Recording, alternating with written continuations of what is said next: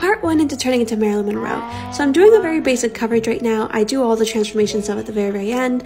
So moving on to the eyes. So I'm taking a very light brown to add some definition into the crease. Then I'm taking that medium brown and really defining that crease, following my eye socket. Then I'm taking the white and a shimmery shadow to really make the eyelid pop and make it look like my eyes are drooping. Then I take a dark eyeshadow that's a brown color and doing this shape as you see here. This is how Marilyn did her eyeliner. Next, take a black liner and go closest to your lashes as possible, not to cover the brown, but just to define the brown. Then I'm taking the white and putting it on the outer wing like she did, and also creating a wing shadow like she did as well, with a lighter color. Next are half lashes. This is what she used to do to really make her eyes look dreamy. And then I'm just going to redefine the crease a little bit more. Stay tuned for part 2 where I show you guys how to do the eyebrows.